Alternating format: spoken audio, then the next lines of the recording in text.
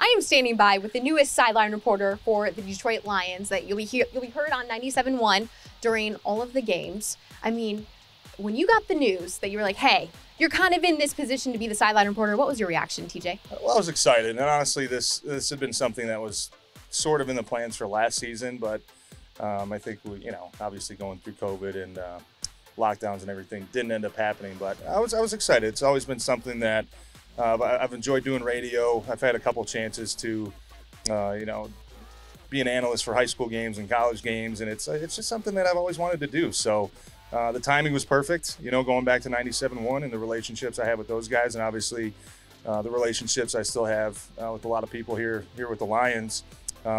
It just worked out, and I'm excited to do it. I've been retired for 3 years now, and go a little stir crazy when you're at home that long, but I'm ready. I've always wanted to stay around the game and to be able to be around the hometown team and the team I retired with. It'll be a lot of fun. How have you prepared for this? Well, the good part about being on the sideline is I get to listen to Dan and Lomas talk first, and then I get to chime in. So I tell people those guys really have the heavy lifting when it comes to the radio. But being on the field, I mean, you just get a different perspective, and whether it's hearing the players talk, coaches talk, some things you can't hear from the booth. I think it'll be a little bit unique and just different. So, but I'm excited. I mean, Dan Miller obviously is one of the best at what he does. Lomas is incredible with the insight that he has from, playing 30 years, however long Lomas played. It'll be fun, though. I'm just looking to, kind of add a little bit of a different perspective from the field level and, kind of let those guys up in the booth and the audience know, what's going down on the field because, as you know, I mean, it's very different. Yeah, I mean, you got people in your ear talking. Mm-hmm. While you're trying to talk, you've got people. Oh, the fans are going to go wild. You're going to be walking around the field. The fans are going to be like, TJ, you got to deal with a lot of stuff. Well, I have headphones on, thankfully. So I know, and you just got to be like, I can't hear you. Yeah. Even though you can definitely hear that. The one thing about the NFL, too, is, like you said, you have people in your headphone and your ears talking to you.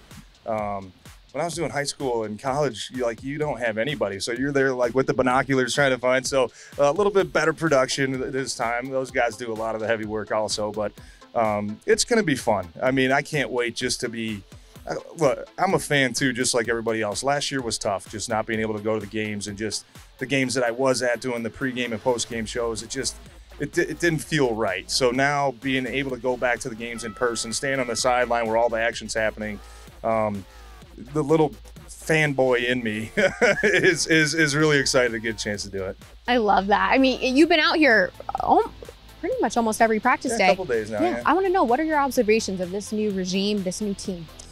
Well, it's kind of hard to tell just by watching them, right? But I think the one thing that sticks out to me is just the energy level, and these guys have been in pads now for a few days, and usually when you get to day 3 or 4 of pads, it starts guys start getting a little irritated and a little grumpy, especially the vets. But being out here today and watching these guys compete, I mean, it kind of has a different feel to it, and it's obviously new staff coming in, a lot of new players, but that gives everybody a chance. Maybe some guys had a tough time last year, a couple years ago. Everybody gets a fresh start. Everybody's out here to, a young guy prove you can do it. If an older guy prove you can still do it. So the energy's been great. And just talking to a couple of the guys that I played with, I think there's just a lot of excitement. I think Dan Campbell's a guy, obviously watching him in the press conferences and the speeches that he gives. I mean, just the passion and the energy that he brings is something that is very contagious, rubs off to the rest of the team. And I think they can be a fun team to watch this year. Next Friday, preseason game number 1. Starting already. I can't believe it. Is that your first at bat? It is, yes. Let's go.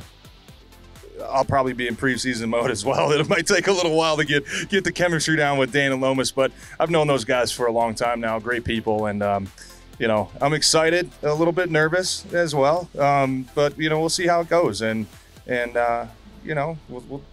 see what happens. I'm excited though. I'm really excited. I'm just excited for football to be back. I think most of us are.